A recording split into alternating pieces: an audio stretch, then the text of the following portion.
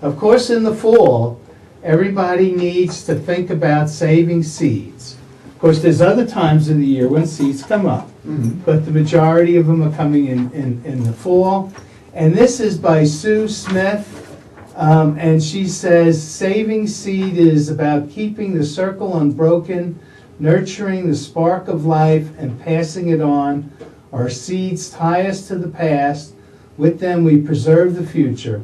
In a simple, sacred act of saving seeds, we become the stewards of thousands of years of plant evolution. And we thank her for that, and for that was on one of our shows in the past. We thank the people who let us have that in the past on seed saving. Then we should point out, by the way, yes, go ahead. There are giant mega corporations that are trying to stop this. This is horrible, folks. I mean, we can't even get on a Spit it out. I want to strangle them, you know. Monsanto, you are not good guys. No. You're not helping. You're not helping people. You're not helping plants. And you are just absolutely greedy. And to stop people from saving seeds is totally ludicrous. And it's not even natural. And they talk about their biotech. It isn't good business. No good business. Because most of these decisions are made for instant gain. Right. And no one is looking ahead 5 years. Right. In fact, no one looks ahead 5 years about anything these days, even automobile design. It seems like that. So we do have something that I want to bring up now that we brought up Monsanto. They brought in a woman from Brazil to do agrogen, and they are bringing in 260,000 eucalyptus trees. Guess where, folks? The Southeast is getting 260,000 of these trees. And International Paper is providing the plantations. And our main sponsor, Dogwood Alliance, is on this one. And we are going to stop this. Please write to everybody about this really stupid. Well, you should explain why. Go ahead.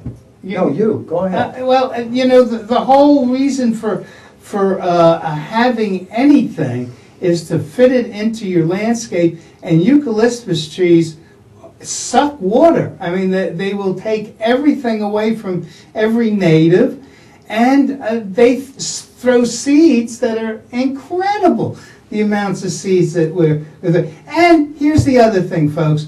None of this has been tested. None of it. They're going to test it in our Southeast to see if this thing even works. Now, the worst nightmare is this gets away, and we're going to have another multiflora rose, Japanese honeysuckle, bittersweet. Japanese bittersweet. Bittersweet. The list goes on and on. And Jim Hightower said about the FDA thinking about approving this. USDA. Write your Congress people. USDA is making a mistake. This is not a good move.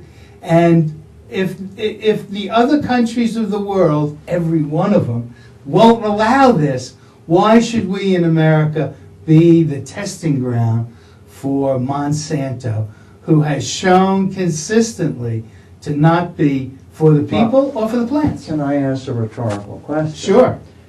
Why would anybody want to bring a plant that succeeds in the barrenness of Australia and is a major food for the koala bear?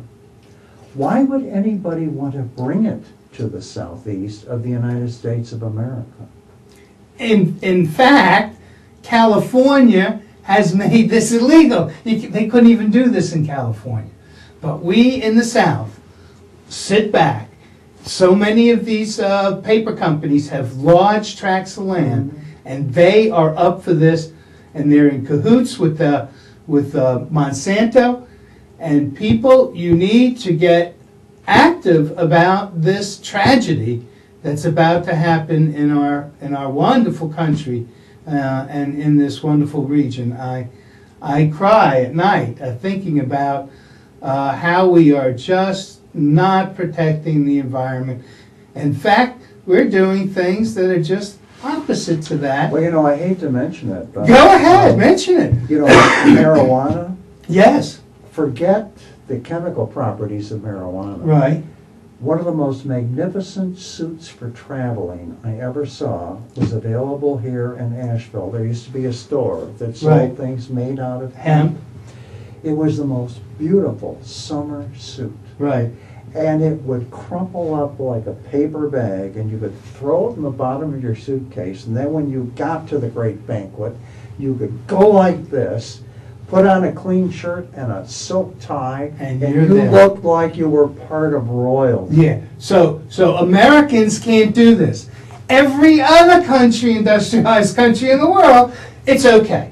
You know, people in North Dakota are aghast at why a line in the sand, they can't grow the hemp that's grown over in Canada. And it is not, the stuff grown in Canada, you can't get high on. No, right. The hemp is not marijuana. And Hearst put that through in '34 when they started DEA. And this is one of the biggest hoax that has ever been perpetrated on the United States. Guess what else it makes? Go ahead. Great paper.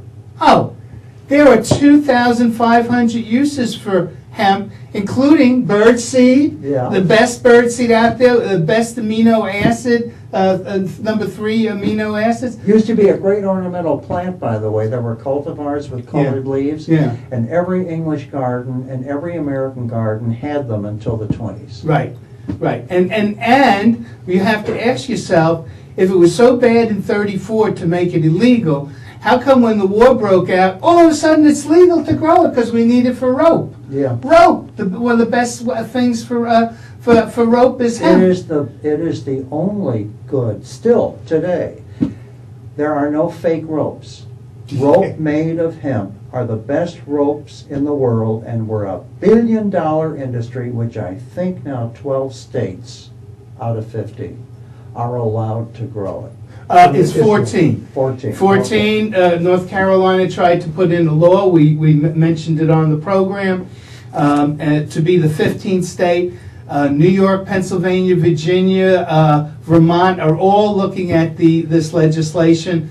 There's people still in North Carolina trying to push it for the next session, and we would encourage. In fact, it is almost in this time of economic peril pretty dumb not to have something that you could tax that would be a good tax. That's because most of the decisions made are made by people who know absolutely nothing about plants, nothing about horticulture, but they remember, well, you can't grow something that's going to set a bad example for our children. Yeah, yeah. Well, all we can say is that we do not believe any plant should be discriminated against.